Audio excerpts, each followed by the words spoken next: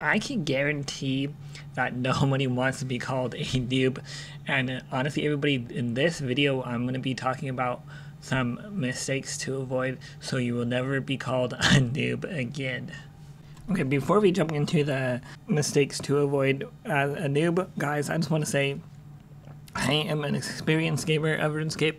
As you guys can see here, I have played for a long period of time, and my account is almost 20 years old, so I think I am eligible on talking about this subject. With that being said, everybody, let's go ahead and dive into the mistakes to avoid as being called a noob, because guys, let's face it, nobody wants to be called a noob, okay? Let's just say that much. Anyways, coming in at number 5.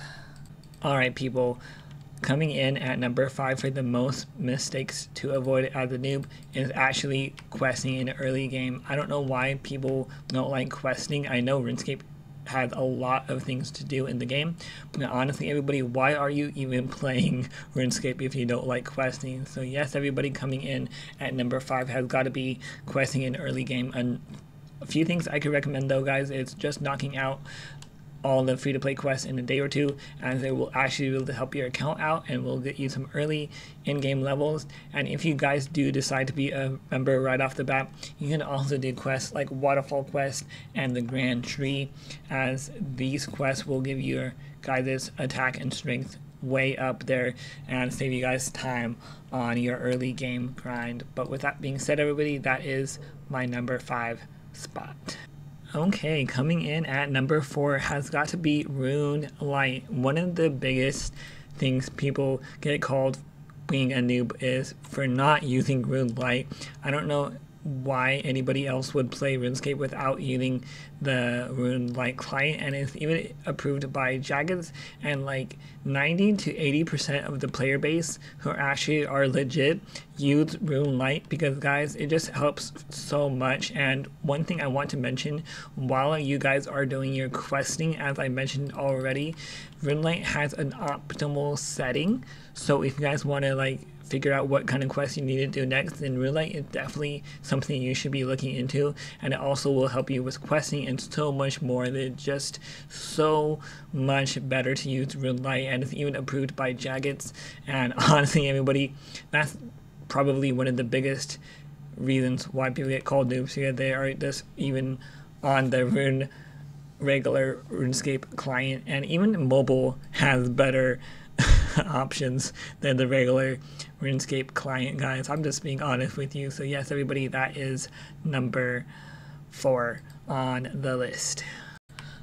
Alright, coming in at number 3, a lot of noobs actually make this mistake, guys, and honestly everybody, this is actually a pretty big one. I feel like a lot of people are too worried about making money in early game, and even if you end up making money from like selling cow hides or so on and so forth, I feel like a lot of people are actually just going to end up blowing off their money and end up spending it and kind of wasting it, because honestly everybody, early game does go up pretty fast if you constantly play, and you don't really necessarily need to make money that soon. And that's what people really have a hard time understanding, is that you don't really need a whole lot of money in early game, because you're just going to end up outgrowing it eventually, because the point of RuneScape is to get level 99s. And honestly everybody, I feel like that's one of the biggest mistakes noobs make, and that's why you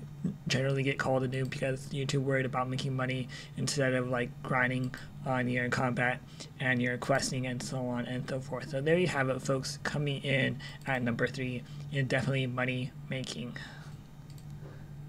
Coming in at number 4, everybody, we have trading methods. I feel like a lot of people get caught up in this and get called a noobs because everybody wants to try to do the best method.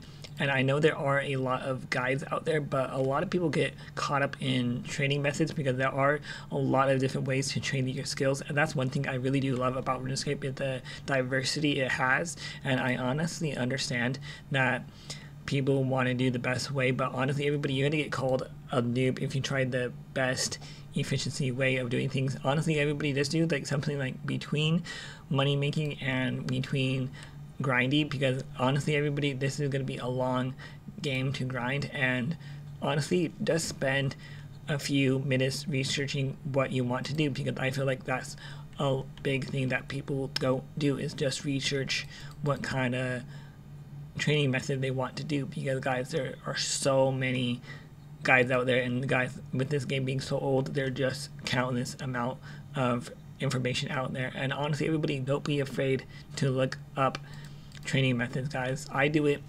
You guys can also check out some of my other guides I have on my channel as well, just a little bit of a plug. But anyways, everybody, coming in at number 2 is training methods. The number 1 thing people get called for being a noob, guys. I'm sure you guys already know what this is about to be, but yes, everybody, I am talking about falling for scams in RuneScape. You think that people will be smart enough to actually not fall for it, but honestly, there's actually quite a bit of people that actually fall for scams. And honestly, everybody, one thing to avoid is definitely not trade people at all, period, because now we have the grand exchange where you can do everything with your trading in there.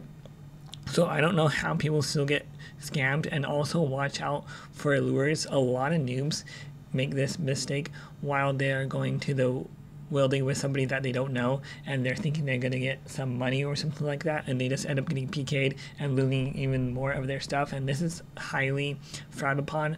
But anyways, everybody, I hope you guys enjoyed my list, my top 5 mistakes to avoid as being called a noob. And hopefully, guys, for those of you who are actually new to RuneScape, hopefully this video does help you as well. If you guys enjoyed my video, please subscribe, as it does help me support the channel. With that being all said and done, everybody, just remember, guys, don't get scammed in RuneScape, because everybody will call you a noob, and that's one thing that you came here to not get called, and that's probably the best way to avoid being called a noob. But anyways, everybody, once again, my name is Grim, and as always, everybody, I'll catch you guys in the next video.